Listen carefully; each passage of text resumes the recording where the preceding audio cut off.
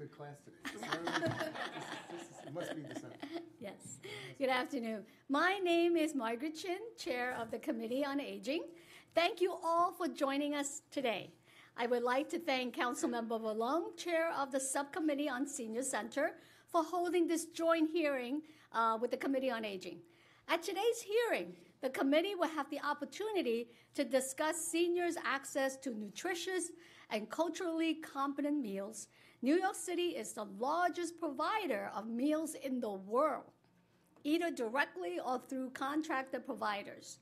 In fiscal year 2017, DFTA alone provided 11.7 million meals to seniors through its congregate meals program at the city's over 250 senior center and its home delivered meal programs. These meals are a lifeline to vulnerable low-income seniors in the city, and we look forward to hearing from the Department for the Aging, providers, and advocates on the status of these programs, how they can be improved, and how we can ensure that all seniors who need this critical service get access to them. I would like to thank the staff of the Committee on Aging for their assistance in putting together this hearing, our counsel, Caitlin Fahey, policy analyst Emily Rooney, and finance analyst Daniel Krupp. I also want to thank the committee members who's going to be joining us later. And now we are going to hear from Councilmember Valong, who is chair of our subcommittee on senior centers. Thank you. Thank you, Madam Chair. And with the new year approaching, I think this might be our last co-chair together. So I want to say a special thank you for the amazing tutelage you've given me in my first 4 years. And I think we made a pretty awesome team in fighting for the seniors. And I think that's something we can all be proud of, the work we've done with DFTA and everyone over the last 4 years. And hopefully we're all in very similar roles in the next 4 years so we can keep the advocacy going. But this is a good hearing because it's something we're always all fighting for, to expand and to grow and to hear how it's been and how the contracts are going. The Department of Aging oversees 250 senior centers throughout the city. They are free and open to anyone over the age of 60 and provide so many different services, including congregate meals, which we're talking about today. In fiscal year 2017, senior centers provided 7.2 million congregate meals to seniors across all of the boroughs. These meals included breakfast, lunch, and dinner and served 5 days a week. And in fiscal year 2018, we fought for the baseline of $1.2 million in funding for the 6-day congregate meal, as so many seniors have asked for and provided a lifeline over the weekend, waiting for Monday to come. These meals are critical in the lives of our senior citizens, 13% of whom live in food-insecure homes. I look forward to hearing testimony from the Department of Aging, our providers, our advocates regarding DFTA's congregate meal program and how we can work together to help our seniors provide the services needed for them to continue on with the dignity and respect they deserve. Thank you very much, Madam Chair. We're going to invite up the first panel. Carolyn Resnick, Deputy Commissioner, External Affairs for Department for the Aging. Karen Taylor, Assistant Commissioner, Community Services. And Eileen Malarkey. Oh, Eileen Malarkey, Assistant Commissioner, Long-Term Care, all from DFTA. It's the Three Musketeers. Fighting there all the time. And all women, yes. So the council will swear you in.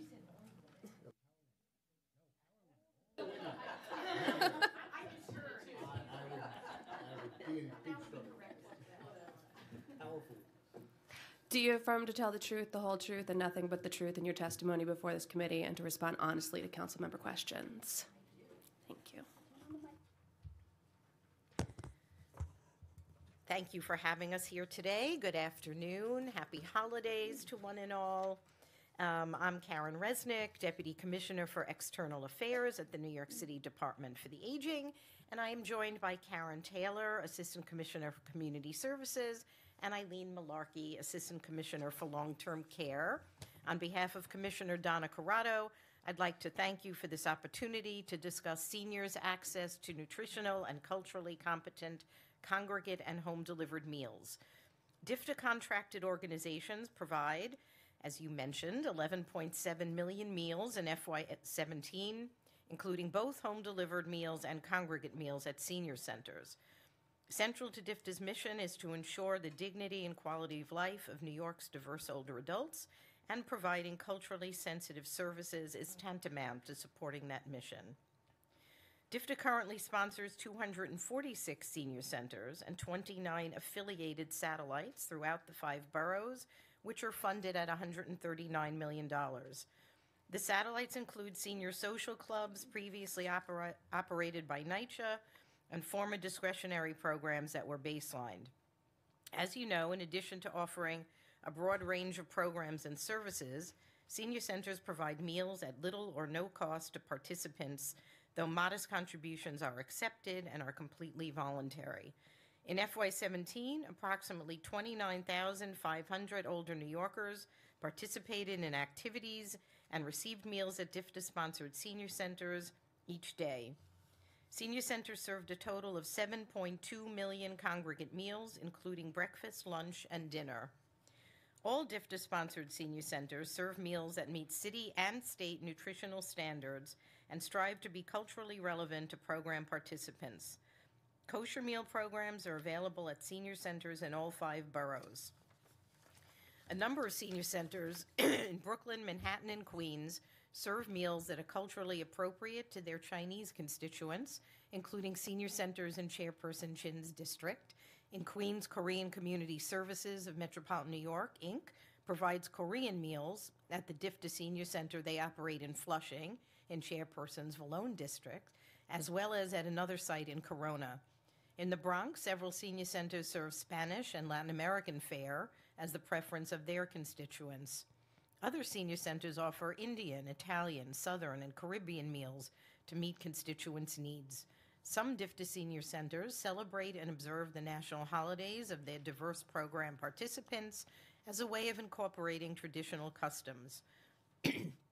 Through cultural sharing and exchanges enriched by educational programming and translation services, senior centers foster sensitivity and appreciation for different cultures among a diverse membership, which break down cultural barriers in centers that have undergone demographic changes. The Home Delivered Meals program provides nutritious meals to older New Yorkers while creating greater choice to address the future needs of a growing homebound population. All home-delivered meals meet prescribed dietary guidelines. Those older adults assessed by their case manager as capable of handling a frozen meal have choice and flexibility between choosing twice-weekly delivery of frozen meals or daily delivery of a hot meal. The selection of frozen meal delivery provides the option to decide when clients are ready to eat and which meal they wish to eat that day. In FY17, more than 26,500 homebound seniors received nearly 4.5 million home-delivered meals. Home-delivered meals are funded at $37 million. In addition to the $3.3 million that was baselined in FY15 to address rising food costs for congregate and home-delivered meals, the administration added baseline funding of $1.8 million in FY16 to expand the capacity of the home-delivered meals network by 5%. This funding resulted in 200,000 additional home-delivered meals for seniors in need. DFTA's home-delivered meal program includes a variety of culturally relevant meals and menus.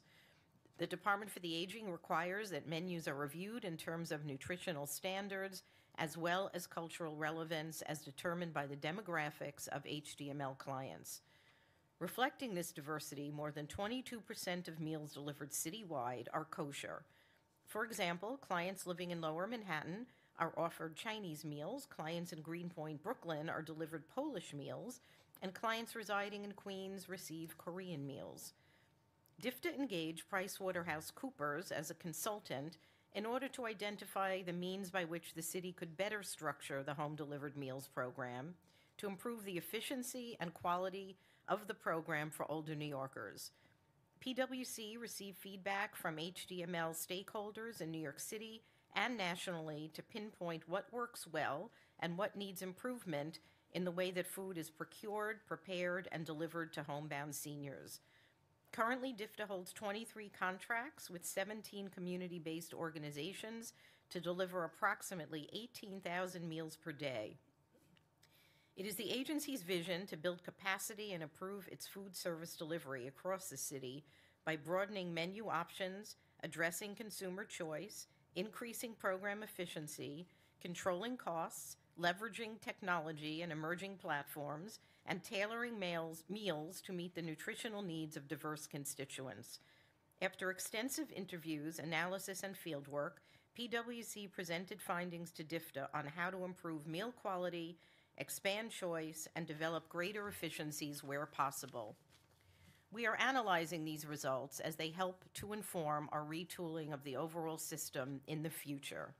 After obtaining stakeholder input, DFTA plans to release an RFP for home-delivered meals contracts beginning in 2020. I thank you again for this opportunity to testify on seniors' access to nutritional and culturally competent congregate and home-delivered meals, and I'm pleased to answer any questions that you may have. Thank you.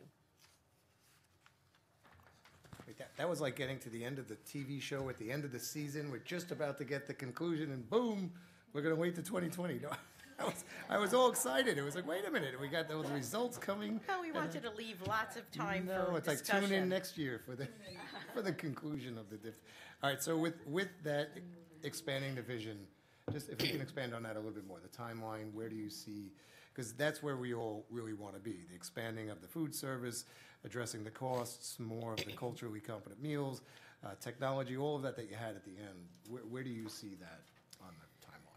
So as I mentioned, we engaged PricewaterhouseCoopers, and we are not yet ready to move forward with the next phase, but we are hoping that in the new year we will begin to look at different models and look at ways in which we can implement at least some of those strategies.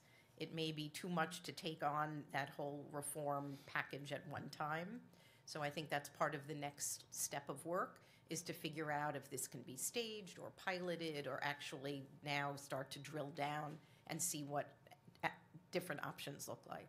I think that would be very prudent for us to kind of work on what are the most attainable ones we can hit first. Exactly. Some of the low-hanging fruit that we can maybe address while we look at long-term dream projects. You know, I think it's a lot of it comes down to budget and fiscal, but that's our Right. job, is to fight with you to make sure that this year that we continue, or every year is the year of the senior.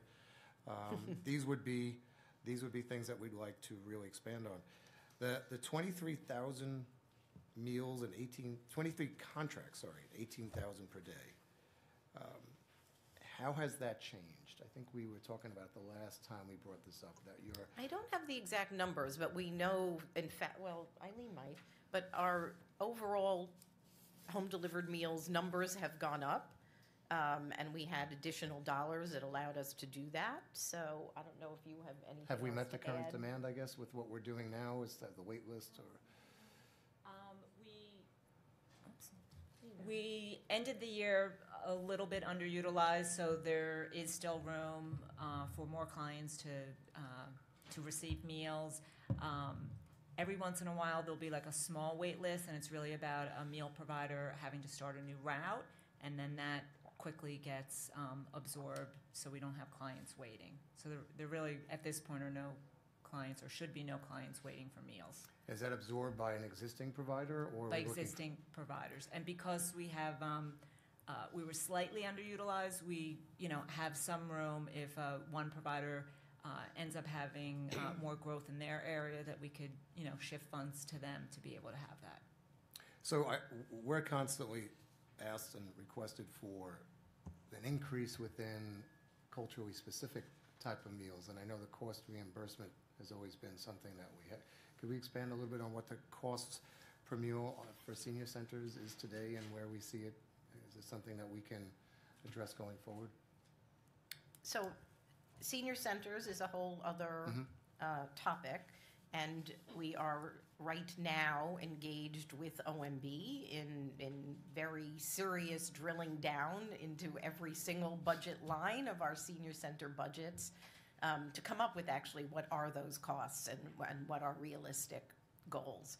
So we are, I think, right on target to be able to announce that model budget at the beginning of this year.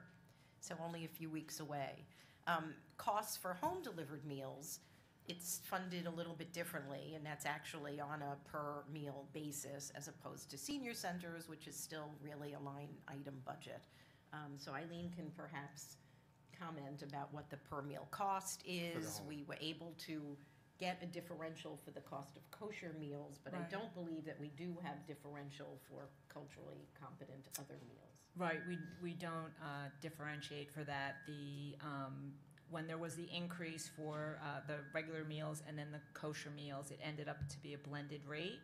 And then this year, there's the COLA, so people's rates will be going up based on that as well. Minimum wage has gone up, so that'll affect some of our meal programs in terms of their staff. Well, and the overall service and the amount of meals and staff, or just will that all be increased to reflect the minimum wage? I don't want to reduce what we're providing because we're increasing. No, it's on top of. It's on top of. So Like our that will all help to raise what the actual overall reimbursement rate is. But we have heard, and I know you will hear later, from advocates who are. We love our advocates. We do love them, and I see all of my friends out there. There has been some organizing and the beginning, I think, of advocacy around raising that meal rate. So we are aware of that, and that's being taken into consideration as we move forward with both of the plans for the future of home-delivered meals as well as senior centers. And senior centers, you said, would be addressed in early next year? Yes. Okay, that's going to be very important, especially when we added that six-day meal that affects so many seniors have contacted us as to how that provides that critical meal for the weekend, for the extra day, until get them over to Monday. So we appreciate that was baselined and included.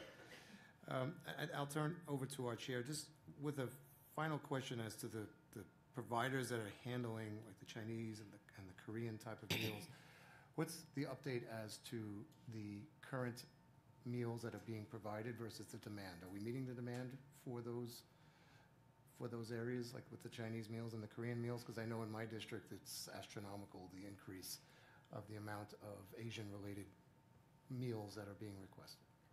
We are in Queens, for example. There's one provider who subcontracts with all the home-delivered meal programs in Queens, and anytime someone requests a Korean meal, they're authorized for that. And the agency that handles this subcontract, they've been able to absorb all the clients that get referred to them. Who handles Korean this? American Services. But which your DIFTA is with directly? There's I think 5 home-delivered meal programs in Queens, and each of those programs subcontracts with Korean American for the Korean meals. So anyone in Queens who wants a Korean-style meal, they're able to get one.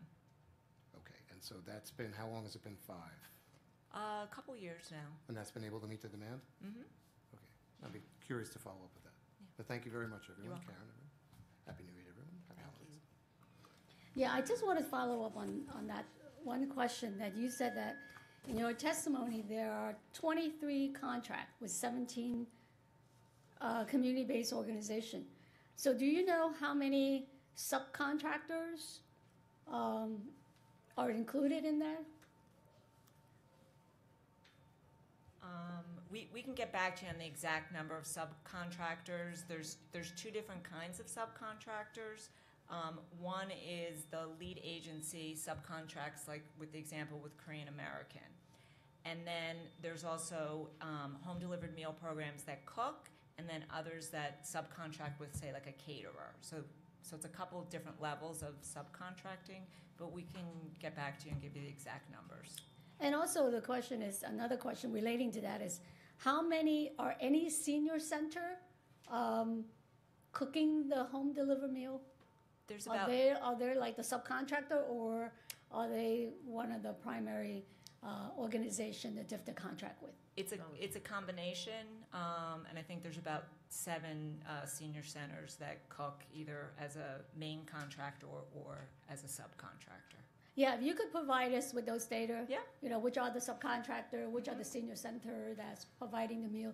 Because in previous hearing, right, Councilmember Below, we have heard from groups that are subcontracting, and they feel like they were not able, or they were not allowed to do the outreach to let people know that these kind of culturally meals are available. I mean, there's definitely more demand than what is being provided now. So the issue is like, how do we make sure that every vulnerable senior who really needs a home delivered meal gets it? And relating to that too is the 6 meal. Now we baseline 1.2 million, but I think that there's a lot more demand from the center for that 6 meal. I know that DFTA in the past had just like, oh, we survey the centers and they really don't want it, but that's not what we're hearing. So that's the question is like whether 1.2 million is enough, sufficient to cover. And the other relating to that is that what would it cost to have senior center open on the weekend and provide the congregate meal on the weekend? Because I have, centers in my district who've asked or who have done in the past that they will open either 6 days and some even 7 days. So it just kind of seemed like, seniors need that congregate meal and the socialization practically 7 days a week, but they're only there 5 days a week. So I think going forward, are you looking at what it would cost for centers if they do want to provide that congregate meal on site, right, on the weekend, and also whether the 1.2 is sufficient to cover the 6 meals right now? We can get back to you definitely on the 1.2 million and how it's planned to be spent this year. Because it was baselined, we want to be sure that programs understand that those meals will now be a permanent part of their contracts and that that's an obligation as well as a benefit. So we're going through that process now. Clearly, I agree. I mean, I think we all agree that it would be wonderful if there were more centers open for congregate services on the weekends rather than just providing a meal for someone to take home. That would be great. There are very few centers that are able to do that, some on a part-time basis, some on a full-time basis. So that would be a wonderful goal for perhaps a long-term goal. Because we have so many other needs within the current system that we're, as Karen mentioned earlier, that we've been working very closely with OMB to try to address, just to bring the current system up to a level where they have more capacity to meet the current needs. But that should be included while you're figuring what is We can do that, yeah. The model budget. So what it would be to really have the best senior, run senior center with all the activities and open 7 days a week, so that we know what the goal is, what we could be fighting for. So that should be included in your budgeting model. Sure, we can extrapolate and come up with something. Well, it's kind of like how the libraries, at some points, there'll be some branch or some place on the 6th or 7th day, and I think that would be, at least somewhere within the borough, we know in certain sections, there'll be certain places, on an emergency basis, that could provide a 6th or a 7th day. I think that's a wonderful idea. Right. And then let's see how it works on a trial basis, and then maybe try to expand We it. can let you know there are some programs that are open, if not a 6th day, that are open on a weekend. Some of our kosher programs open on a Sunday, may close on a Friday and open on a Sunday, so that there is a little bit of carryover in whatever those communities are. But we can let you know the programs that do have weekend days as well. Well, I think the chair touched on something beyond today's scope, but we'll talk about in early next year, is our senior center funding and how they're able to handle the increased costs across the board. This is just one small segment of the overall costs of the operation of a senior center, the staffing of a senior center, the insurance, the programs, the contracts, the social workers, everything that's part of it, and the meals. I think the push that you're feeling now just on this is just one part of all of that. So I think that's going to be a big part of how we have to fight for, so we don't decrease programs or services or have to pick it up on separate ways through council budget or individual council members. This is important, and we want to advocate for these as much funding as we can. But I think we can't ignore that there's a whole portion of senior center funding that is really at risk if we keep things status quo. You mentioned the RFP in 2020. I thought that was going to be a little before that. Weren't we talking about maybe doing the contracts and subcontracts with food vendors? The next RFP is going to be in 2020?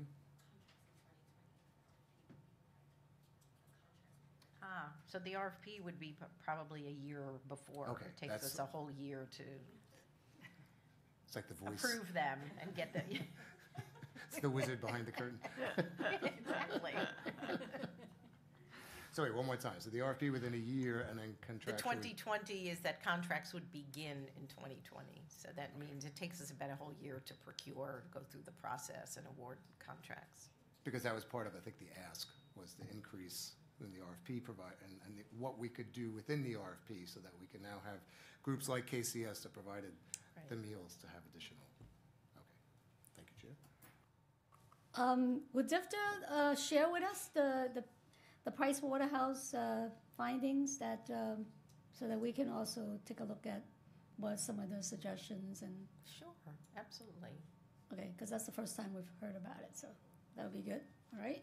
Now, the other question, this whole voluntary contribution for congregate and home delivered meal. Yes. All right, so what was the purpose behind this whole voluntary contribution? And do you know how many seniors contribute, how much money is collected, what the funds are used for, and who set the rates for the voluntary contribution? Because it differs from center to center. Because one of the conversation that I was having with my colleague is we were so successful in getting universal free lunch for our student and the department, Yes, in our it's school. wonderful. I said, what about universal free lunch for our seniors? Because it's the same issue, the whole stigma. I mean, some seniors on fixed income just cannot afford that $1.75, $1.50, or $1 a day voluntary contribution. And if they don't contribute, it makes them feel bad. Because the minute you walk into some of the center, that's the first table that you come across. So if you can go through the history Yes. of this whole voluntary contribution. And also we heard that Meals on Wheels, home delivered meal also are supposed to ask for a voluntary contribution. So if you can go through the history of that. Yes. So this wasn't our bright idea, but it was of our forefathers in 1965 when the Older Americans Act was put in place. The nutrition programs, Titles C1, C2, C3 of the Older Americans Act all talk about providing nutritious meals to seniors over 60, and they put the provision in for voluntary contributions. As you know, the programs are not means tested. None of the Older Americans Act programs are based on income. And so I think there were a number of reasons behind the cost share, which is simply that you have some skin in the game, and that because they are essentially free, we're asking people, can you or would you help contribute to the cost? There should not be stigma. Nobody should be watching who puts what in the bucket. We certainly have had complaints about that. And then it's kind of all over the place. There tends to be an inverse relationship, counterintuitive, that anecdotally at least, we think that sometimes in the poorer communities, the contribution level is higher than in more affluent communities. So it's not necessarily tied to one's income status. It's, I guess, the same way as if you pass the hat anywhere. There are people who feel more obliged to be charitable. But it's not passing the hat. It's like No, you're right. a It's ticket, a or ticket at the front minute you door. walk in. I had one of my first We are senior required meal, to ask, and and we do require that our centers post. It's part of the Older Americans Act that there be a sign posted. DIFTA does not set the contribution amount. Historically, there were times when we did suggest the suggested contribution. That has been under discussion again recently. Actually raising what the suggested contribution amount is, not talking about eliminating it. but actually raising it. Because there is a very wide disparity across our whole center network, and some seniors find that uncomfortable, that you go to one center and it's $1.25 and another center it's $3. So we have been talking internally about should there be a uniform suggested contribution. But we are not at liberty to dissolve that. But That's you both must a have- federal and a state regulation. But you that must we- have some data in terms of how much We do. We know how a much we center collect. collects We do. and what they use the funding for. I mean, if they're using that funding to supplement the meal budget, then it's the problem. Then they're not getting enough reimbursement rate for the meal. I mean, there's got to be some kind of like statistic look at how much money are they collecting and what the funding is used for. I mean, there's different ways of looking at contribution. Yeah, if there was a box there and I could just put whatever I want to put, if I could afford more, I can put more. And Right. for some seniors that come to the center, some of them are still working. And to them, maybe, $1.25 Exactly. is really cheap, but they could afford $5, or maybe they can give, $3 or $5. But the way it is set up now, it's sort of like you're buying a ticket. I mean, that's the front line. The minute you walk in there, you're expected to pay whatever the amount that the center is asking for. And so that is something that we really need to visit. If the center does not have enough money to run, they cannot. I mean, if that is a fundraising project in terms of charging for the meal, that's something that we should look at. I mean, yeah, everyone could contribute. You have an event, you have a fundraising event, everybody can contribute. Or nominally, you put in a quarter, but paying $3 or $1.75, when you look at how many people attend to center and the kind of population that attend different center, you can see that something's not totally equal in a way. So I think that's something that we really need to look at in terms of this so-called volunteer contribution. Do you have anything We to have say? some, we Yeah. actually have some data from last spring that we can share. We did an exercise, I believe it was last spring, on this that we can share with you. I'll dig it up. That goes over all of the amount of contributions that are collected, kind of what the average is and what each site collects and what each site is asking. So we'll share that with you. Yeah, that would be helpful, because let's say for the senior center, I know that previously in the past has been that some center, because they overserve, then they get the extra money at the end of the fiscal year if there's any money funding left over. Now, is it true that each center is their contract is based on the number of meals that they serve? Do we have any statistic about numbers of seniors that get turned away, that shows up and they say, "Oh, we don't have any more food because we served out everyone today"?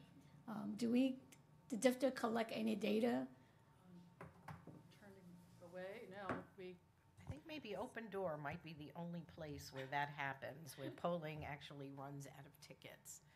But our other centers, if they can't feed everybody because of the facility, they'll do multiple seatings. But it's very rare that people are turned away because there's not enough food. That's not really a yeah. systemic issue. actually, So you don't hear that from the center, because I've heard from a senior that shows up at, that's it. All the meals are served. we have there are occasions where we hear that as well, especially at centers that cater, because they arrange for certain number of catered meals to be delivered every day, and if some days they get more than anticipated, there's very little they can do. They are supposed to, and they do, adjust their catering order so that they hopefully can accommodate anybody who comes. But it does happen every now and then where they get more people than expected and can provide, or they have to provide sort of an alternative meal. But system-wide, our issue is a little bit more on the other side, that there is still capacity for more people to come and get meals at senior centers that we'd love to have come. So also, is STIFTA or be looking at new contract model for senior centers and home delivered meal program that allow for the contract reimbursement rates to be adjusted with the price of food, fluctuates? Because one of the complaints that we had is like, like a COLA, that food cost is going up, but the reimbursement rate is still the same. And that's what we keep hearing over and over again from provider, that there is no adjustment because contract was signed years ago and nothing changed.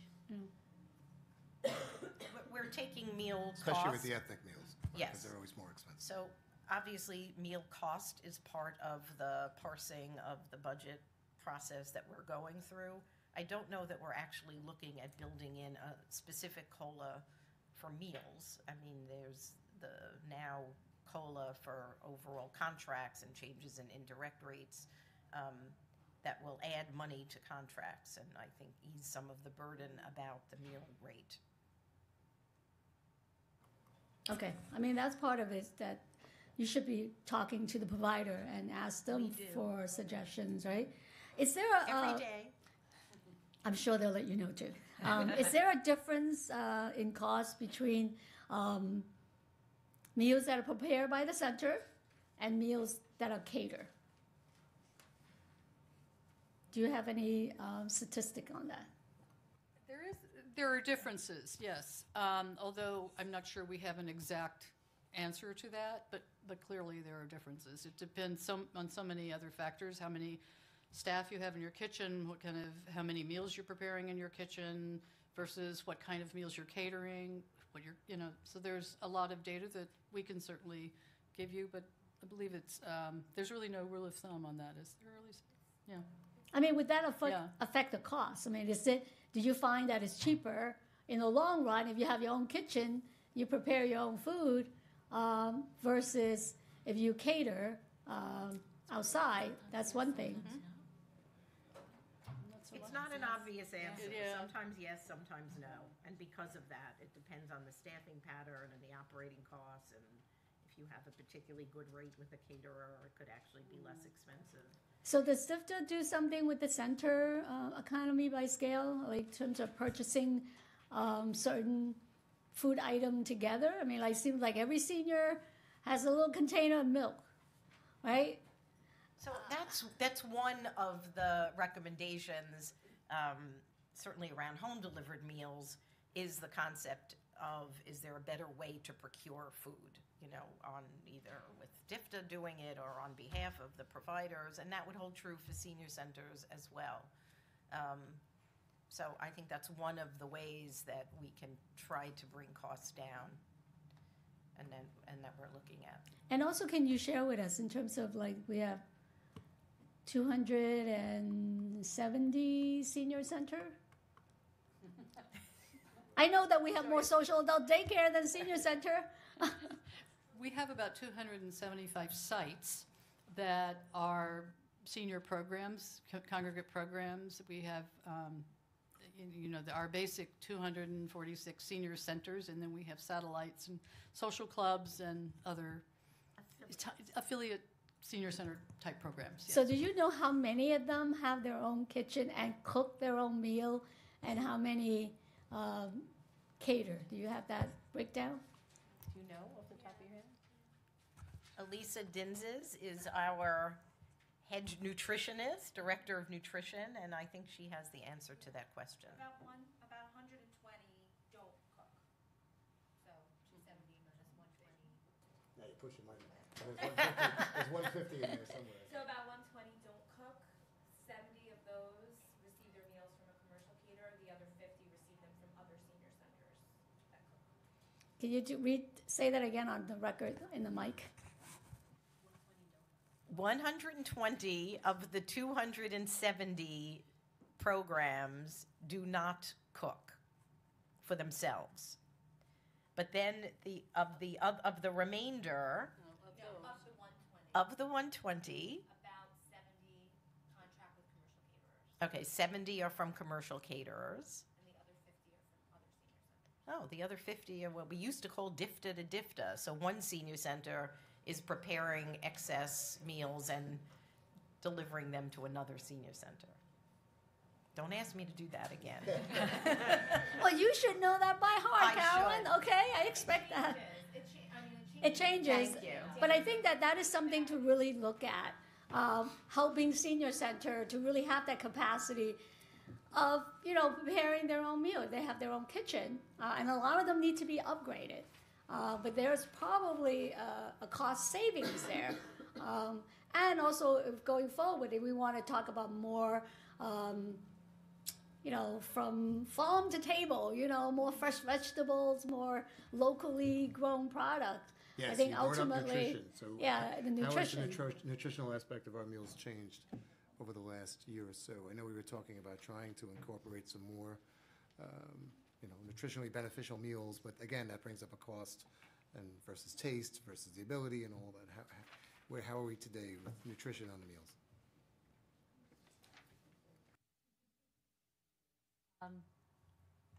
Actually, we've done quite a bit. The nutrition unit, I'm speaking for senior centers at this point. I think they've worked very hard with programs, and some programs have really stepped up, and they're doing some amazing things with or without DIFTA's encouragement.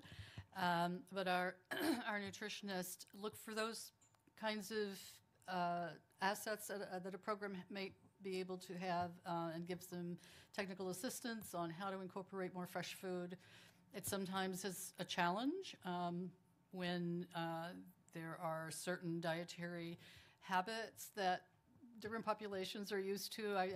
The big one, of course, was the reduction in sodium, which was a big hurdle to get over, but I think we've kind of been there, and I think you'll probably hear from some of the other providers later on a little bit about their experiences. But yes, I think we have come a long way. I don't have an exact numbers for you, but we see a lot more of that, and we see a lot more participation in the farmers markets and things like that as well.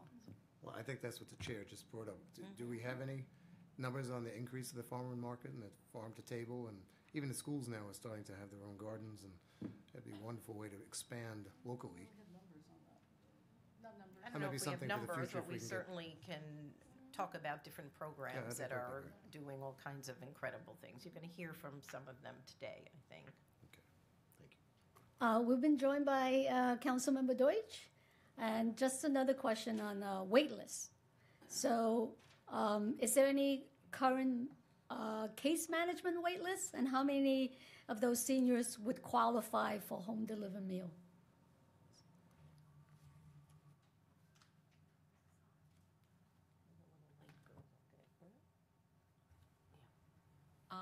There's about 1,100 clients who are on the case management wait list, but what it means is they're waiting for a case manager to visit them at home. So when these clients get connected to the case management agency, they have a mini assessment over the phone. If they need meals, meals are initiated before the case manager visits. These clients are also called every 2 months. So if it was a client where they screened them and they felt like they really need a home visit, they wouldn't be on the wait list. They would be visited. But clients that they feel can manage safely at home with the meal until the case manager can visit, they stay on the wait list until case management can absorb them. So out of the 1,100, do we know how many have a home delivered meal? I would estimate 90% of them. Okay. Why are there still 1,100 people seniors on wait lists for case management?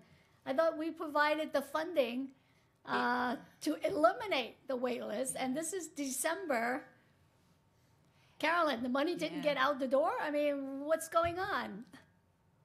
I mean, it does take some time to get the money to the programs, for the programs to hire, to onboard them. So even programs who have staffed up, they can't, like, first day give the new workers 65. So it is a process to build up. But we're hoping that, it continues to get better over the year. That being said, there's always new people coming into the system. So as we clean up the wait list, then the next Wave. group, the next wave comes on, and then sometimes there's a lag. So, Now you sound like us. That's what we always say. No, that's what Gotta OMB never admitted that there was a wait list, Yes. right? And Right. say, people need service. If you're gonna provide it, they will come. And that's why we need additional funding every year, because the senior population is growing and the need is there. Councilmember Deutsch, do you have a question for the panel? If you insist. Good afternoon. I just have a question. You don't have to go through the numbers again, but from the 240, the sources that the food is prepared. So you have catered meals. So can you just go over from how many? No, not the. You don't have to give me the numbers. Just only from how many different sources does the meals get prepared? So you have one is could be from a caterer. So cooking on site Okay. in the senior centers, and then catered through a commercial caterer, and then catered by another senior center. So a senior center that has a very large kitchen may cook and prepare not only for their own programs, but then drop off and deliver to other programs. So those do you know are the three different what ways is that we what is the difference in cost per meal?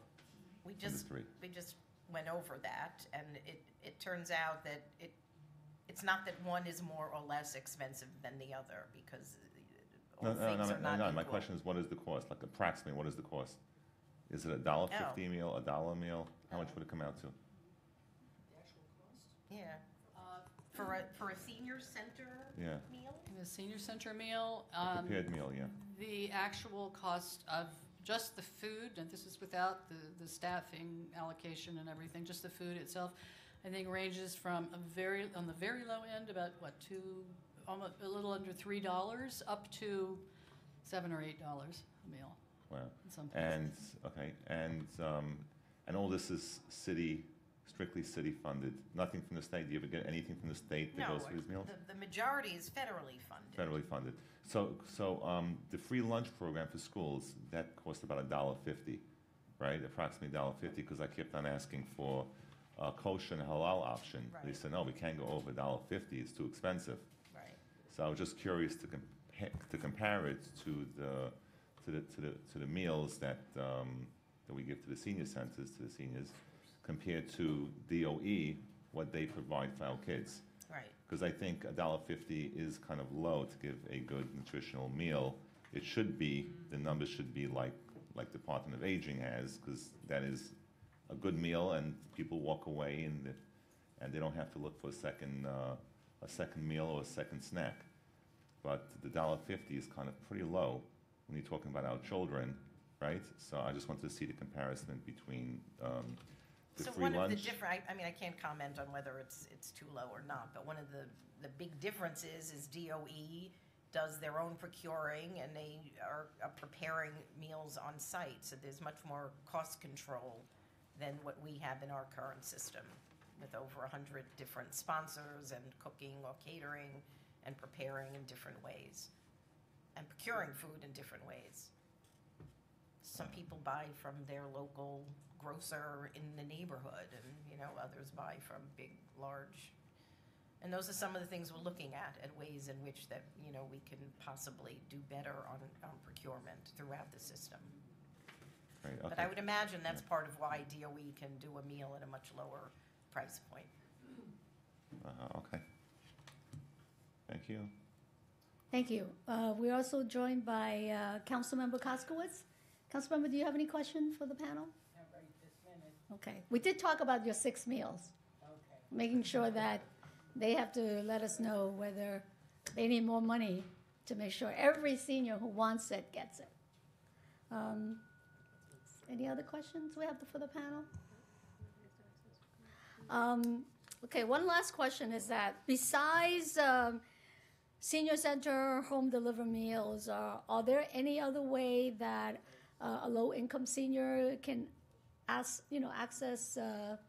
nutritious meals from the city? Food pantries? Yes, we're and- actually looking at that at this very moment. But yes, of course, there are food pantries throughout the city of New York. You're going to hear very soon from our partner, City Meals, which does deliveries for holidays and weekends, and does grocery bags of non-perishable goods.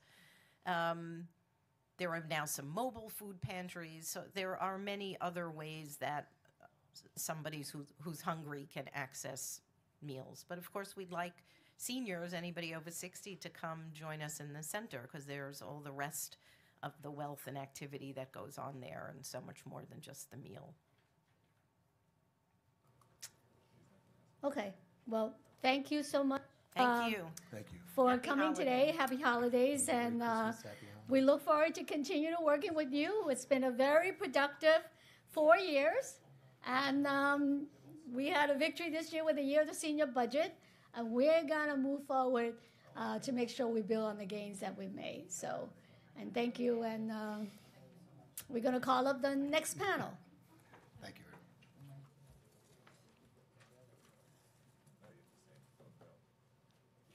William Dione from Carter Burton Network, Ariel Saransky, UJA Federation, Danielle Christensen from God's Love We Deliver, and Rachel Sherrill from City Meals on Wheels.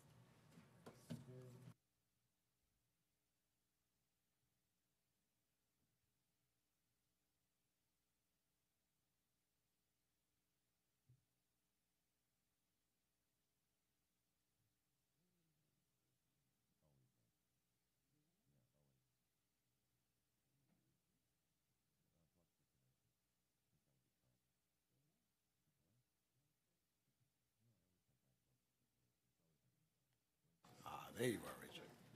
You were hiding on us. Yes, you should go first.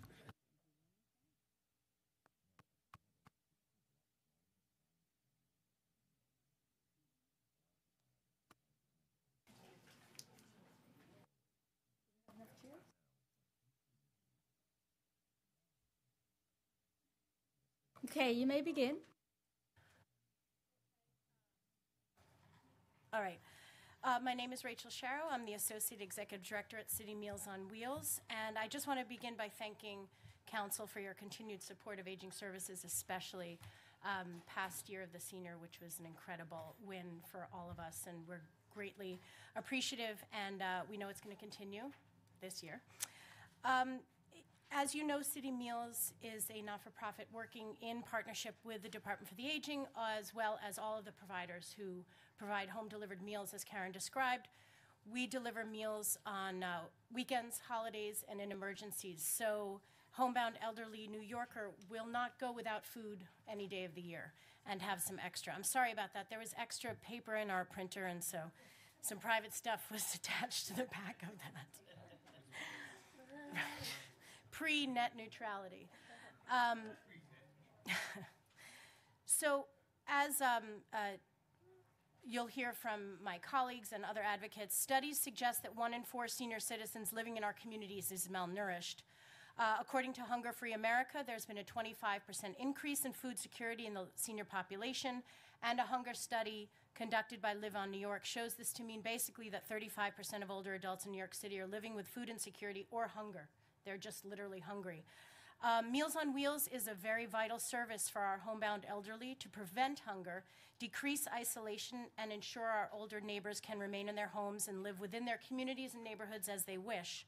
However, having the right nutrition is also crucial for this population. And for years, the system has relied on community-based organizations which know their local populations and cultural traditions to prepare and deliver those meals appropriate to their meal recipients.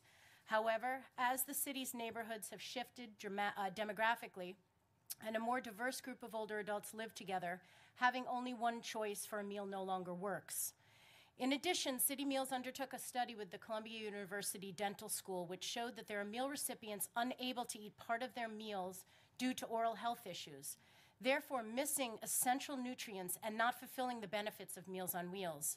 Thus, we need to offer choice and diversity in what we serve, both culturally and therapeutically, to best serve this vulnerable population.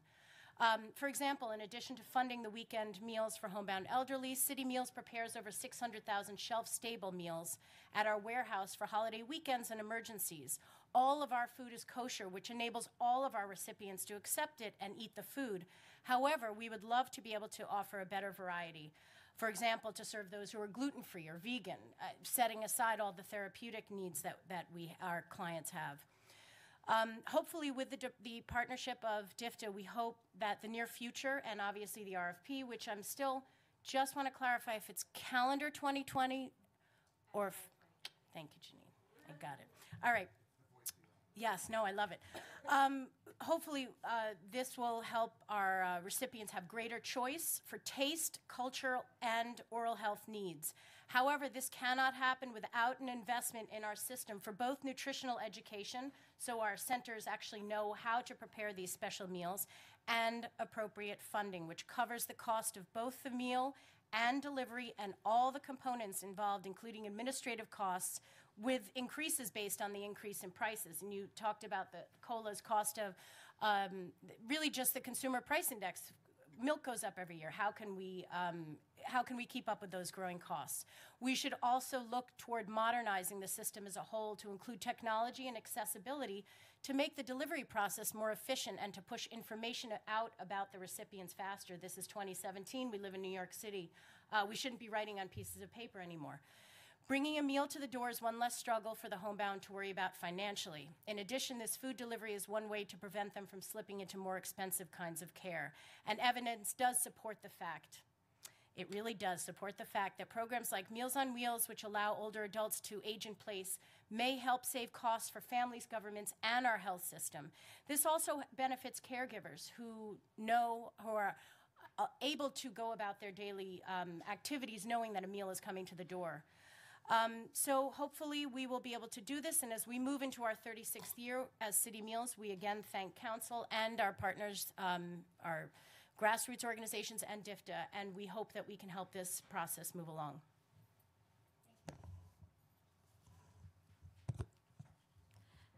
Good afternoon, Chairperson Chin, Chairperson Vallone, and members of the Committee on Aging and Subcommittee on Senior Centers. My name is Ariel Sobransky, and I'm an Advocacy and Policy Advisor at UJA Federation of New York. On behalf of UJA, our network of nonprofit partners and those we serve, thank you for the opportunity to testify on seniors' access to nutritional and culturally competent congregate and home-delivered meals. You have my longer testimony, and Rachel actually made a lot of the points that I was planning on speaking about, so I'm going to be pretty brief in my testimony today. I would like to start off as well by thanking the Council and the Administration for the historic investments in DFTA core programs in FY18. Our nonprofit partners provide vital services and supports to New Yorkers. We are also the largest provider through our core partners of kosher food. The high cost of a kosher meal presents a unique challenge for many of our agencies in their work. Furthermore, as Rachel spoke about before, while food insecurity rates among most New Yorkers have declined, there has been an increase among seniors. Additionally, food pantries and soup kitchens continue to see increased visitor traffic, and many report experiencing food shortages. As evidenced by these numbers and the increased nutritional requirements for seniors, there is an immense need for access to nutritional and culturally appropriate meals for this population. We offer the following recommendations. First, increase reimbursement rates for kosher meals. As discussed previously, the high cost of a kosher meal presents a unique challenge for many of our agencies. Providing culturally sensitive meal services for seniors is a priority for us, and we are particularly concerned about reimbursement rates for kosher home-delivered meals. Second, we urge you to explore ways to maintain access to culturally appropriate home-delivered meals for Holocaust survivors, which is essential to addressing the food insecurity that is often found in this population. Furthermore, beyond simple meal provision, home-delivered meals provide important social contact for those who are confined to their homes. It acts as an access point for other important services and helps survivors to age safely and in place. Lastly, we urge continued investment in expanding the anti-hunger safety net through enrollment in programs such as SNAP, as well as the Emergency Food Assistance Program. Thank you for the opportunity to testify today, and we look forward to working with you to address this important topic.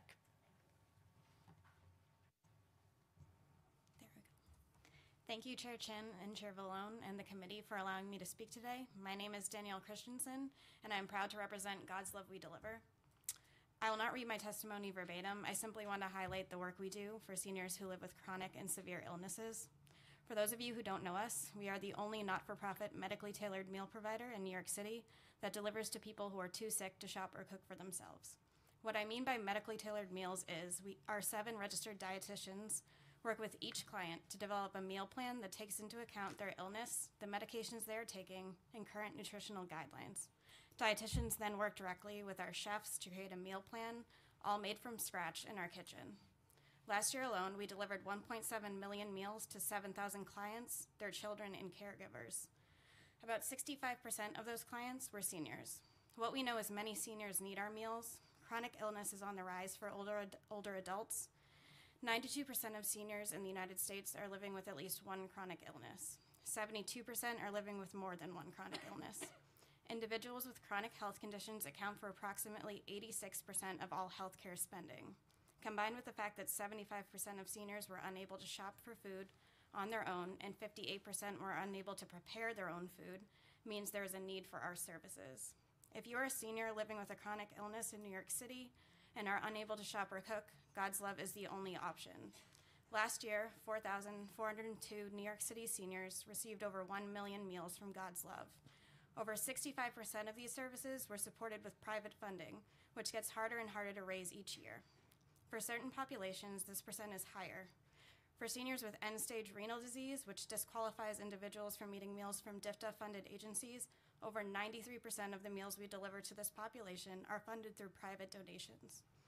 We receive many referrals from DFTA for seniors with chronic illness despite having no contractual relationship with them.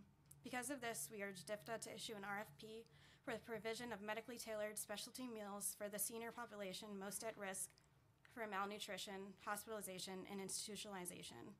God's Love We Deliver is also eager to hear what topic area the consultants hired by DFTA have in their purview and is interested in working together to address the needs of severely ill seniors. Thank you.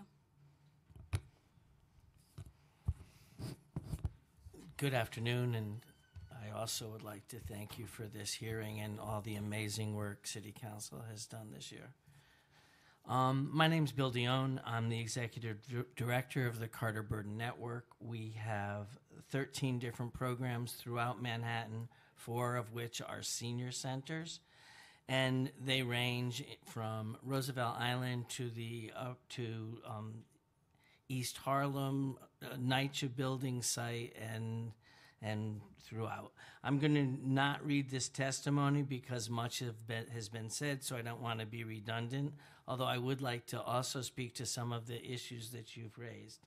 I think that it's important to look at the historical perspective of the meals, and that is that before the Older Americans Act, there were articles of people that were living on cat food. And so the whole point of the meal delivery was, oh my God, we've got to do something about this. People are starving and they're eating cat food. We have to do something. Well, hooray, we've done something.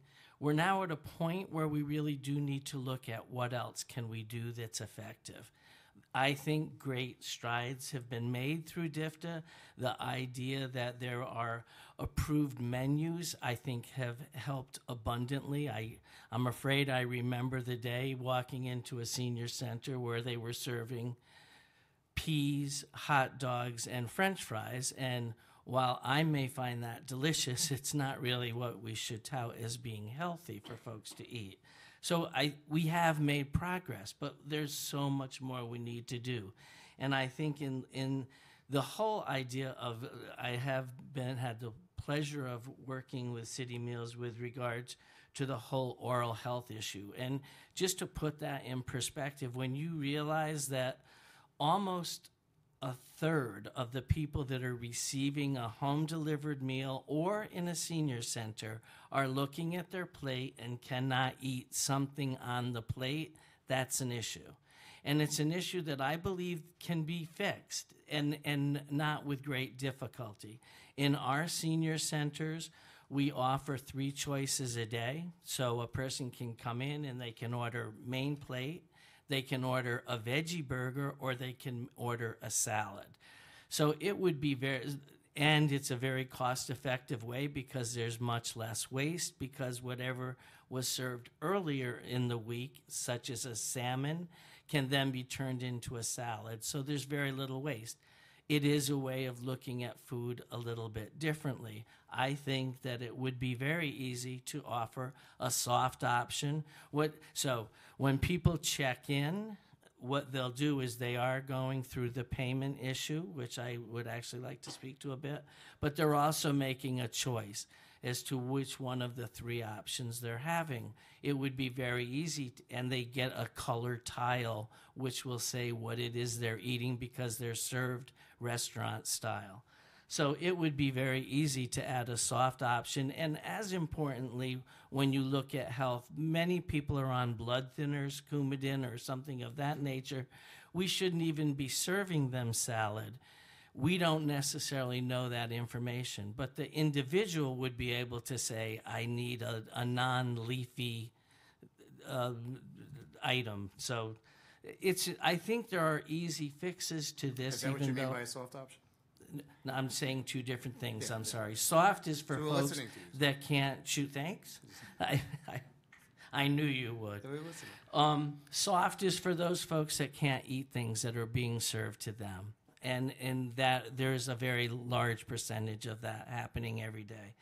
The leafy vegetable is for folks that are on blood thinners. They shouldn't be eating lettuce, as an example. There are several things they shouldn't. We don't have that information. They know individually. So again, it's giving them the opportunity to provide us with what it is they need. They should have that choice as an option. The contribution, DFTA, and we know exactly where the money's going, to your point, Councilwoman Chin, and that is that it's the bottom line of our budget. It's within our Department for the Aging budget for our senior center. So just as an example, last year in one of our centers, I said that we would get donations of $50,000. So within that $50,000, it's cost out what's going for food, what's going for salary. So we said we were going to get $50,000 when in fact we got $32,000. So when you look at the bottom line of our budget, there's a shortfall of $18,000. Just using that as an example when you were asking, well, how do we know what the money's being used for? So the whole idea of when you think of how many chickens are bought in the throughout the year in senior centers, when you hear this number, the whole idea of group purchasing is absolutely, I know that is something that Live On has looked at for several years and tried to work with, but it's really something that could be looked at and much more efficient. So when you talk about the style of food, I have senior centers. I do catering for other senior centers. I have a program on Roosevelt Island where the kitchen is absolutely inappropriate, so I can't cook there. So I am catering in. And I have absolutely found that the cost of providing the meals in my own kitchen is cheaper. And more importantly than cheaper, as far as I'm concerned, is quality, because I have complete control of the quality of the meal that I'm serving. Bear with me, I have been writing throughout this whole thing. I do also, if I might, to your point, Councilwoman Chin, is when you're looking at senior centers and meals, you really do have to look at the whole idea of people coming together and combating isolation and loneliness. There have been report after report of how poorly this affects people's health if they are lonely and don't feel that there's a place where they can go. And people are not going to walk into a senior center and say, oh my God, I'm here because I'm lonely. It's much easier to say I'm here for a meal.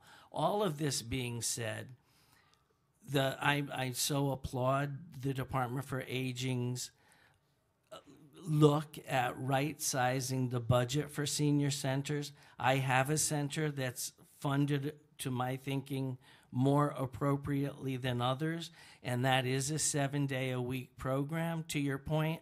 And I absolutely see the need for the folks coming in on the weekend, and they're not necessarily the people that are coming during the week, although certainly to a large percentage they are.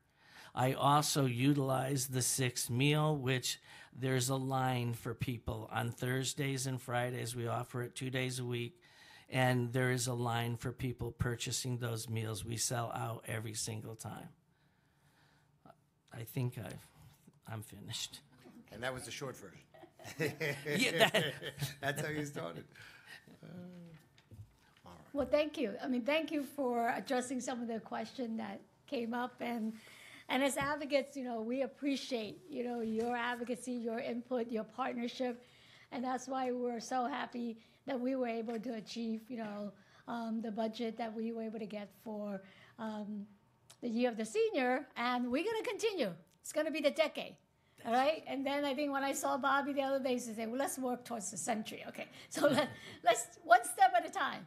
But we definitely have to build on the gains that we have made. And we want to make sure that every senior can access a nutritious meal and to be able to come to a center and share with their friends. So thank you for all the great works that you do. Just one quick, and Rachel, you brought up a question that we should have had at the last hearing when we were grilling Accessoride on technological improvements, and you said about paper.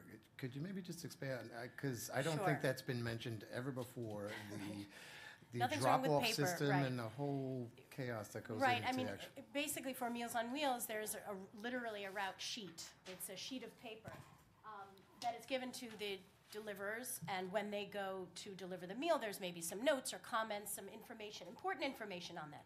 And then that paper comes back and it's reporting who got their meals, who didn't get their meals, if there was something amiss with the recipient.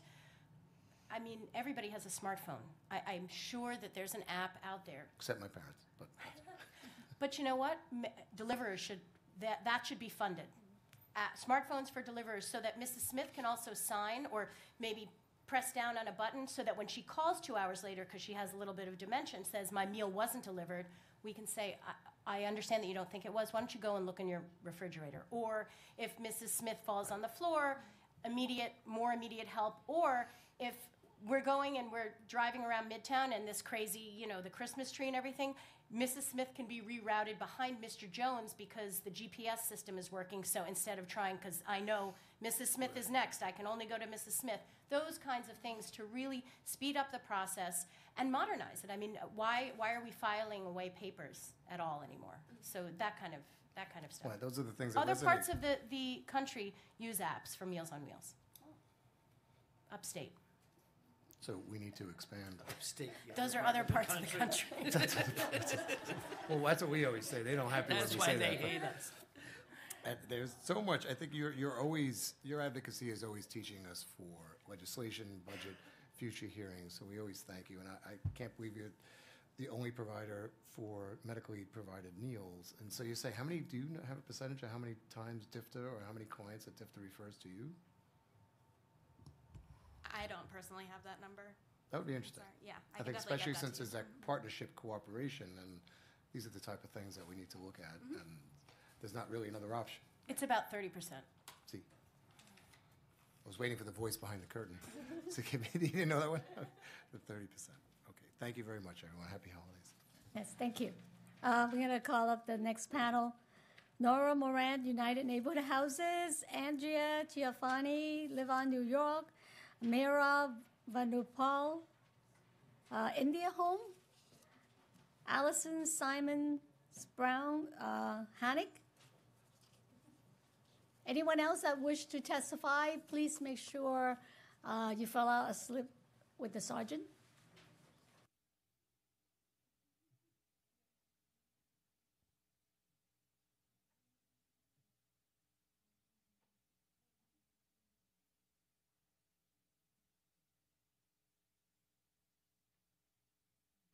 Feel free to jump in whenever you like. Okay, great. So thank you. My name is Nora Moran. I'm a senior policy analyst at United Neighborhood Houses. We are New York City's Federation of Settlement Houses, 38 members, serving 750,000 New Yorkers each year. To build upon many of the comments that were made earlier today, we know that meal programs are a really important part of supportive services for older adults, since good nutrition is such a key determinant of health outcomes as we age. Settlement houses, play a really big role in this in New York. They're serving 1.3 million congregate meals to 48,000 people through their neighborhood and innovative senior centers. And they're serving 1.4 million meals through their home-delivered meal programs to about 6,000 older adults each year. And our members strive to operate, senior centers and home-delivered meal programs that are high quality, that are responsive to the needs and preferences of older people.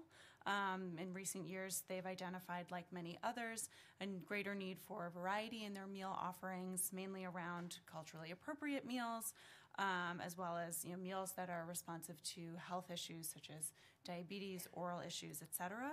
And they have identified that cost is often the biggest barrier in order to be able to meet those needs. We've been doing some work with them to understand that a little bit more and see what some of those costs look like. And we have been looking at, there was a recent national evaluation that the Administration on Community Living did of all the Administration on Aging nutrition programs to understand both outcomes and true costs of what those meal programs are. So that evaluation found that the average true cost of a home-delivered meal is $11.06. To offer a point of comparison, in the UNH network, lead contractors with a home-delivered meal contract receive $8.12 from DFTA to provide their meals. And the congregate side of things, the average cost of a congregate meal nationally is $10.69. And in the UNH network, among neighborhood senior centers, their average reimbursement rate is $7.98. So, some of our members incur deficits in order to, run these programs and meet the needs of their local communities. And without these, without an increased reimbursement rate, it's a challenge to, offer the culturally and nutritionally appropriate meals that people are interested in, retain staff, offer competitive wages, etc. So we would, obviously love to see an increased reimbursement rate more in line with some of that analysis of what the true cost of meal provision actually is. And we'd also love to see a greater set of providers be able to refer for home-delivered meals. Currently, if you are in need of a home-delivered meal, you have to go through a DFTA case management organization in order to eventually get that meal turned on. A lot of our members run NORC programs, and there are case managers within the NORC who are capable of also doing that assessment for meals, but then find that they have to refer someone to a case management contractor when sometimes the NORC program and the home-delivered meal program for that area are run by the same organization. So it's referring someone externally to only have them be referred back to them for a different program. So, streamlining that would obviously make it a more seamless experience for clients, which is what our members want, and reduce some of the administrative burden on their end as well. And finally, just to speak to an example of farm to table and local produce was raised before. Just to give an example of something that's happening on that, Lenox Hill Neighborhood House, who's a settlement house and UNH member organization, has started a program called the Teaching Kitchen, which is a training and technical assistance program that helps nonprofit organizations with institutional food programs serving low-income clients to either convert their programs to or accelerate their programs toward a farm-to-institution model of serving meals, being able to do it within, the cost of their current contracts. They identify different produce suppliers to work with. They do a lot of work with Grow NYC. And so far, they've trained 22 organizations to date on how to change their menus and offer more, farm-to-table offerings. And, it's for the organizations that have gone through the training, they found it really interesting, resistance initially to some of those menu changes, but once the changes actually happen, they get very positive reviews from clients coming to the center and eating those meals. So just an example of some good work that's happening in the city, and I'm sure they'd be happy to share some of that with you directly as well if you were interested. So thank you. Good afternoon. I'm Andrea Gianfrani. I'm with Live On New York. Councilmember Chin, Councilmember Vallone, your incredible staff. Thank you all for your leadership this year. We were really proud to be advocating with our advocate partners, as well as standing strong to make this the year of the senior. And we truly appreciate your leadership. We know that took a lot to make it happen, and we're very proud to be here today. We also very much thank Mayor de Blasio, as well as the Speaker and the Finance Chair, for the $1.2 million in new baseline funding for the congregate and home delivered and weekend meals as part of this Year of the Senior campaign, and that's obviously what we're here talking about today. I echo what several of my colleagues have said. Again, Live On New York represents about 100 members, citywide community-based agencies that offer a wide variety of services to older adults, including senior centers serving congregate meals, home-delivered meals. So this is a really important part of our members' work and what they value very highly, and I'm very glad to be here talking at this hearing today about this subject. As the Older Americans Act is mentioned often today, and at inception, senior centers, which were born out of the OAA, were aimed at providing nutritional services, which are often lacking for seniors and still today throughout the U.S. The model is expanded for senior centers to include other services, as we all know, that are very much valued. But really, we know that meals are still a big part of this program and at the heart of senior centers. The value of these congregate meals for the lives of thousands of New Yorkers remains very, very important and very, very valued. Food insecurity remains a harsh reality of daily life for many New Yorkers. With 250 million meals needed to reach food security for all, and demand for nutrition services remains significant for seniors. This is highlighted by the fact that 1 in 6 seniors struggles with hunger in the U.S. This inadequate nutrition, as we know, especially in older adults, can exacerbate other health conditions and make things worse. So we're very proud to represent a network that is focused on providing solutions and helping reduce those possible concerns. A couple things we wanted to highlight about home-delivered meals and congregate meals is that they combat more than just the strains of food insecurity. We've had many people talk here today about isolation and not just walking in, to say, I'm lonely. It was a great quote. It's really the idea of going somewhere and being able to access all sorts of services and not having the stigma or any of that associated with it. Congregate meals are a nutritious meal and an opportunity for socialization with peers, and it improves lives. And a point that we've made at several times at hearings, but we feel is really important to keep making, is that isolation has been found to be a greater predictor of death than obesity. Further, attended by nearly 30,000 seniors daily, senior centers provide these critical nutrition and socialization services. Home-delivered meals are also very important here in New York City and nationwide. It's been well documented. Meals on Wheels of America found that 92% of seniors say home-delivered meals enable them to remain in their homes. This is also seen, as Rachel mentioned, as reducing the costs of other highly more expensive needs, and we really value the work that home-delivered meals providers do and as well. So getting to some, kind of specific recommendations around this, we all know that the value that meals provide and some of the challenges that we're facing. We feel that we must ensure the programmatic success of both home-delivered and congregate meals by modernizing the programs. The city has changed over the years. A recent report said that 2015 said that almost 50% of older New Yorkers were foreign-born, reflecting a significant need for meals that are culturally appropriate, as well as diversity and other health requirements that impacts the need for meals. DFDA's senior center standards, according to them, providers must offer menus that are appropriate to participants' cultural backgrounds. And this requirement that senior centers must fulfill brings a fiscal implication. For example, in 2015, DFDA stated that in DFDA's home-delivered meal network, each catered kosher meal is an average of $1.38 more than non-kosher catered meals. And that goes for other types of meals that need to be provided. So there's a real fiscal impact on this cost increase, which leads us to the fact that we also advocate that the city must fully reimburse providers for all types of meals and support the providers' efforts to serve culturally inappropriate meals as needed. The other main issue that you've referred to already today is the rising cost of food and not keeping pace with the reimbursement rate. And that is something that we've been talking about for many years, and we will be back here next year talking about the same thing if we don't start addressing it. So I'm very glad that you brought it up.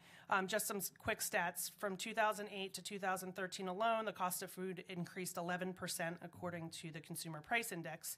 And as inflation continues to rise, the system must be put in place to automatically reimburse providers for the full cost of each meal rather than constantly reimbursing at an insufficient rate, because the system will continue to suffer, and that's not going to help.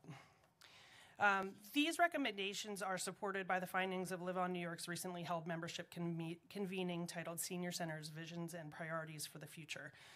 We were doing this as really part of talking about the model budget process, which we could talk for days about, and we will continue to talk for days about, so I'm glad you brought that up because, again, all of this is tied together. But we really were excited to bring together our member agencies to talk about what their vision is for the future of senior centers. And a big part of that, obviously, as I've already mentioned, is meals. When talking about their priorities and looking at how to serve older adults today and in the future, we found that members overwhelmingly identified enhanced nutrition capabilities was one of the top priorities. So we know, not just from what we're all saying here, we know, hearing from our members who are doing the work on the ground each day, that this is on the forefront of what they need to look at and what will continue, we'll need to support. I wanted to offer a couple responses. I'm glad you raised the issue as well about the voluntary contributions. One of the important things that we've learned from our work, both from hearing from our members as well as our social workers that do direct outreach signing, trying to help seniors enroll in benefits such as SNAP, is the stigma associated with receiving anything, whether that be SNAP or meals at a senior center. And so I think that that's something we always talk about, is just to be aware of, is, when with school lunches, with the free meals for all, the idea is to remove that stigma so that one person's getting a free meal versus the second one who's sitting next to them that isn't. So stigma is always important, no matter what kind of meal is being offered. And I think the other thing about voluntary contributions that we're very focused on and talking with our members about was brought up today as well, is, in the spirit of the OAA, the voluntary contributions are allowed, but I believe the standards talk about not being coercive or not being pressured and not feeling, again, tied to the stigma. So I think that that's something really important to look at, that we're really, looking at as well, as to, we know that that's an important part, but we also know that, members don't want seniors to feel uncomfortable about that being an issue. So I think that's something we're focused on. The last thing I'll add, I know that it affects budgets as well, as several providers have talked about, is if you're not making a certain amount of money in those contributions, then providers having to kind of pick up the piece of that.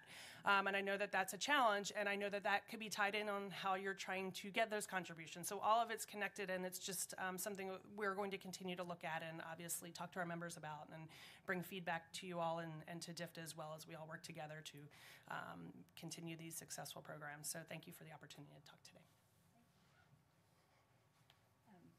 Thank you.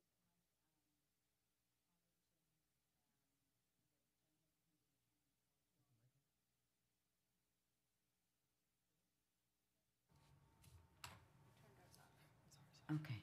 Yes? I'll start again. Thank you for the opportunity to be here, Chairman Margaret Chin and Councilmember Paul Vallone. My name is Meera Venugopal, and I'm with India Home. And India Home is the only community-based nonprofit in the New York area serving the needs of a wide variety of South Asian diaspora seniors from Bangladesh, India, Indo-Caribbean, Pakistani, and other South Asian seniors. We provide classes, meals, and events at our 4 centers in Queens. We run congregate meal programs at 4 of our centers. Our Daisy Senior Center in Jamaica, Queens runs the largest senior center congregate halal meal program in New York City, serving culturally appropriate halal meals to over 120, mostly Bangladeshi Muslim seniors every program day. At our Sunnyside Center, Kew Gardens, and Richmond Hill Centers, we serve vegetarian, Hindu, and Jain meals to over 100 Indian and Indo-Caribbean patrons. So one of the main reasons keeping South Asian seniors from accessing mainstream centers is the food.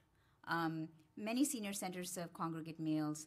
A shared meal helps to combat the social isolation so many seniors suffer from, and often is the only way for poor seniors to get a nutritional meal.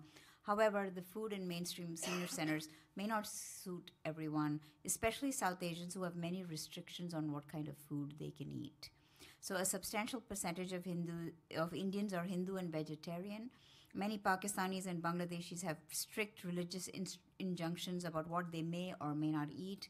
For instance, halal food, as I'm sure you know, is an integral part of Islam, and as a subset of one of the main 5 pillars of the religion, Muslims are mandated to eat only halal food to maintain their faith. Because we serve culturally appropriate food at our centers, we are able to target an underserved and ignored segment of seniors in New York City. According to the Center for Urban Futures report in New York City alone, between 2000 and 2010, the population of older immigrants from India grew by 135%, and the number of Bangladeshi immigrants from Bangladesh grew in the previous decade by 471%.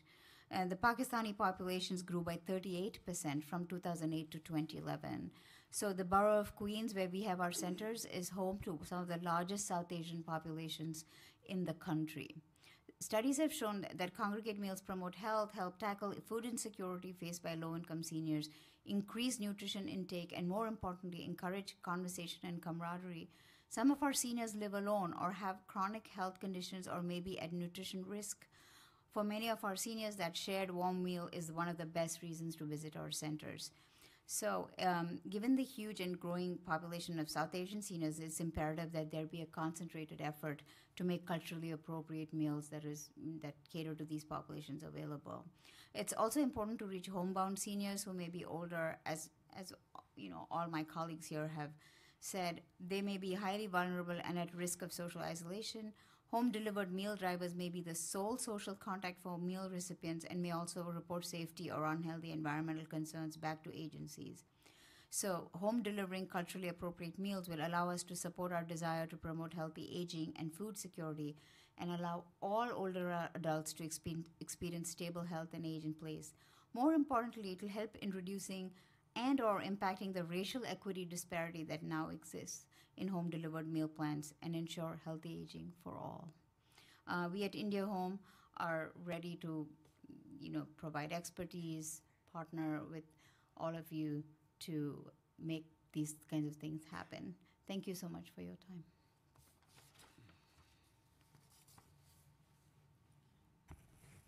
Good afternoon. My name is Allison Simmons Brownlee. I'm from Hannock.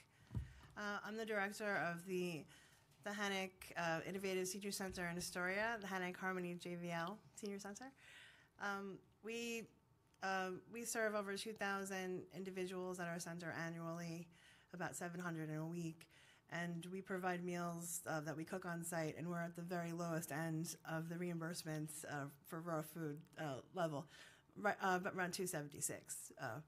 And we do definitely rely upon the voluntary contributions to fill that out. Many things that I wish to say were spoken eloquently by my colleagues, but my desire as a director and Hannock's desire is to serve the most people possible, the most needy people. And there are people that are not coming to our congregate program because we are not providing culturally appropriate meals, specifically Asian and South Asian people that are within our community that I can see and that I do outreach to, but our food is just not, it's not what they're looking for. If we had in-house, if we had a higher amount of money, we could provide different options, even medically appropriate options. Soft food, that's a real issue in our center, and people do stop coming, or they ask to take their food home, which is not encouraged because they'll need to puree it. Now, of course, home-delivered meals are what we're here to talk about today, and that's something I would just encourage. I think that there should be a cost study to see the different costs, what these meal numbers are for different centers and these providers, because I do believe that in-house cooked meals are cheaper and better, and that the people who are cooking them and that have a relationship with the seniors who have their feet on the ground in these communities would be the best people to hold those contracts, not outside people who are going to have outside caterers. or we could, cater from each other to have culturally appropriate meals. And I think it would be a savings of money, and I think the food would be better, and it would also keep people within the network of these senior centers. If someone is, sorry, I have a little bit of a cold. If someone is homebound temporarily or is released to the hospital and needs home-delivered meals, they're still in the hands of their trusted senior center network, so that hopefully they'll be able to come back and receive the supportive services that we're providing, and socialize with their friends, and live longer, and staying at home longer, living longer in your home independently. This is less expensive than a long stay in a rehab, than a long stay in hospice. It's better for everyone. That's all. Well, thank you very much for your testimony. I think for Live On and for UNH, I mean, we are going to rely on your organization to really help us to bring the providers together and kind of work with DFTA to make sure that we got to get a handle on this, because we just can't wait until the next RFP. There's got to be some solution, and I think there are a lot of great suggestions that came out of the hearing that we can, provide more nutritious meal at reasonable cost, and if everybody kind of work together. So for that, we look forward to your leadership and your support on this issue. As always, thank you to our advocates. Thank you for the ideas like the teaching kitchen. These are all things that we can use right in our own neighborhoods to try to learn from. And again, it's a small amount of reimbursement costs and funding. We'll be able to provide these additional meal options, whether it's within our Asian community, our South Asian community, our Jewish community, our Muslim communities, Greek, Italian, you name it. It's so much of the meal identifies with the culture, which identifies with the senior and the way to attach to the home and some meaning of what happened in their life. As an Italian, I know my meal means very, very much to me. Somebody said there was Italian meals being offered somewhere in the city. I'd like to find it besides in my Sunday at my house. But this is important. So we're going to continue to fight for this in the budget. And thank you, everyone. You're too young to go this year. I'm over 50 now. 60. Thank you. Before I adjourn the final committee hearing on aging hearing this term, I want to say what an honor I have been to serve as chair of this committee and advocate for the growing senior population throughout New York City. It's a privilege to be a senior. It's a privilege to be able to grow old in the greatest city in the world. And for many of us, lifelong or nearly lifelong New Yorkers, it's a privilege to be able to age with dignity in the neighborhoods that we help build. But sometimes we need the help and the resources to do that. And that is why the work that this committee does is so important. We fight for some of the most vulnerable New Yorkers, and I'm proud that all of us, all that we have accomplished in the last 4 years. We expanded the SCREE and SHE program to make sure that seniors can continue to stay in their community. We made social adult daycare more transparent to give our caregivers peace of mind. In fact, we invigorated the conversation about how our city is taking care of our caregivers. And we jump-started the conversation about how to continue the expansion of NORCs as a model to deliver services to our seniors. Now, so many of my colleagues are asking us, how can they start one in their own neighborhood? And last but not least, we dramatically increased DFTA's funding, which include the historic year of the senior budget. I have so many people to thank for the success of this committee. I want to thank our speaker, Melissa Mark-Riverito, and Finance Chair Julissa Ferreras-Copeland for their leadership throughout the budget process. When women, especially women of color, we know how to get things done.